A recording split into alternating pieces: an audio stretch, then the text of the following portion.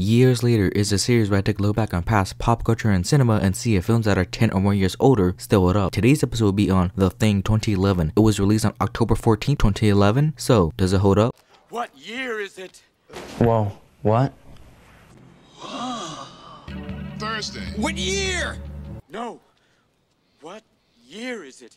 I haven't actually seen this prequel yet. I just kind of avoided it because I heard that it was ruined by CGI shit and all that stuff. And I've already seen Carpenter's version, so there's really no reason for me to watch it. But it's on its 10th anniversary, so I was like, okay, perfect time to watch it. And I think it's good, you know, like it's essentially, I don't know if this is an issue, but it's something that I noticed. It's essentially the same movie from Carpenter's version, but just with CGI and a different base. The helicopter shot from the original starts essentially, and I like it. It's good. It's a really good segue to watch this version and then go into the 1982 version. One thing I've always liked about both films is the snow setting. Someone who grew up not knowing snow or just never experiencing snow, I've always had this weird, not weird, but this fascination of living in snow. So any setting or any movie that's set in snow, pretty much just adore, just based off that setting. There's still a paranoia experience in this film where all the characters, once they find out what's going on, there's this weird alien thing and this big ice tub thing. One by one, each of them die, but then they have to figure out who is the thing. So mostly in the second half, everyone's trying to figure out who's who and whatnot. And then I guess our main protagonist, the main girl, whose actress name is Kate Weinstein or something like that. Hold on, Mira Elizabeth Winstead, but the character's name is Kate, so I'm just call her Kate. She's a really good lead. Obviously not as good as Kurt Russell because, you know, he has that beard and whatnot, but I like her. She's the one to figure out about the whole inorganic objects, how the thing can't recreate that, and then she figures out that Carter is indeed one of the things. That's good on her part, showing her as a character, her being way ahead of all the other characters, thinking like 3 steps ahead. They still have the whole breathing thing and like the whole blood thing. They test out each other's blood, and so all of it's kind of the same. I was okay, you know what, this is good, but it's essentially the same movie as Carpenter's. Ruins it, at least everyone watching this film, is the CG. And I think there was supposed to be practical effect, there was on set and maybe just like a little bit of CG in there, but then I think the studio, which I don't know who it was, I think Universal Studio was like, hey, you know what, guess what, we're gonna switch it, erase all that footage and put it in CGI, and it takes you out of the film. So while these look cool, it's like, okay, yeah, this is clearly CG, there's some practical effects here, but it's all been scrapped for CG. I don't know why they made that decision. It's really dumb. It would have made the film a lot more better. It would have been the same as 1982, but it would have been a better film. And then the characters themselves, like this goes for the 1982 version as well, where I don't really care about them aside from the main lead. They are expendable in a way, like you like them, you know, but it's also like can't wait to see them get ripped apart or be killed by a human or even the thing. That's what I'm waiting for. So at a certain point where it's like, okay, you know what, just get to the killing, you know, the slow burn of like build up and paranoia as well, but you're essentially waiting for them to get killed off. And then I do like the fact that they do leave Kate's character left pretty unknown, whether she survived or not, leaving audiences to think about what happened to her. I'm just gonna assume that she died because still that thing inside that dog, you know, maybe she got consumed by it or got killed by it off screen, because I don't see her surviving in the snow elements and then try to survive this thing as well. I just don't see it. We could have saw this character in Carpenter's version, but we didn't. There's no mention of her at all, so unless I missed that, which there's a chance, I'm gonna assume that she's dead. She's killed off screen. She survived the movie, but she died because there's no way she could survive any of that. And I think she's only like the sole survivor as well, so that makes it kind of hard to survive. I mean, unless she already calls like for backup, which there is backup, which leads into the whole Carpenter version, but I just don't see it happening at all. And then you got the whole helicopter coming down, they see a dog coming out, and then they're trying to shoot it, which leads to the 1982 version perfectly because that's how that movie starts as well. I think there's a video on YouTube that cuts into the prequel and then 1982 version together so that it could just blend well. So the 2011 prequel still good, it still holds up. There is that CG issue, which I don't know, again, still confused and dumbfounded on why that was made or whatever. And then the film being essentially the same movie as 82, I don't know, man, the more I think about it, the more I think it becomes an issue. It's like, why you even make the prequel if you're gonna make it the same? I mean, these are events that happened beforehand, but it's essentially the same movie, but just in like the Russian boot camp thing or whatever. I don't know how I feel about that, but either way, the Thing prequel is still good for the CG because, well, hold on, you can't ignore all of that, but if you look past that, it's a good film just ruined by CGI.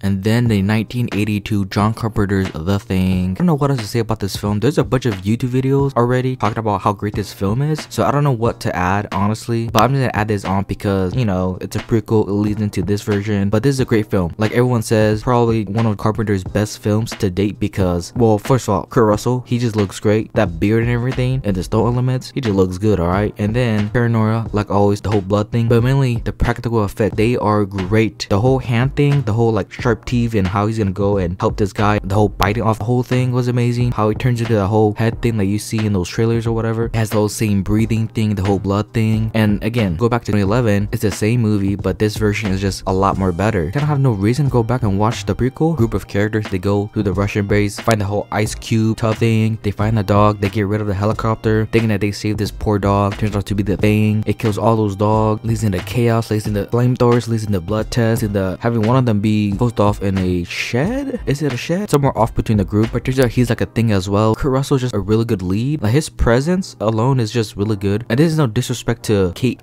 but Kurt Russell, this is back in his prime when he was young, and just again that beard, lovely beard. Like he just has that screen presence. When you see him on screen, it's like, okay, I want to follow this guy, and it's great. He's great in it. That's kind of what makes this movie great as well, with the whole practical and all that stuff. And just like the prequel, they leave the ending unknown. How fate of Kurt Russell and his friend who's breathing but can't see the whole breath or whatever, who's clearly a thing, or at least I think it is, leaving it unknown, not knowing whether they survive or not knowing whether they even leave that whole thing. And that's where it should be left off. There should be no more remakes, no more sequels to this. Just leave it as it is from the looks of it. And as of recording this, there looks to be no The Thing series or The Thing movie or The Thing remake or sequel, so that's good. Like the one thing is just don't touch it. It's good as it is. Prequel isn't even that bad. It's just the whole CG stuff is all really awful. But John Carpenter's 1982 The Thing is great. Like I said earlier, I don't know what else to add to this conversation because so many videos, so many people already talked about this movie, how great it is. It is still great to this day. And maybe Carpenter's best films, or I don't know, some other movie. Actually, you know what? This makes me want to go watch Carpenter's filmography. I've only seen Halloween and The Thing. I need to go watch his other stuff.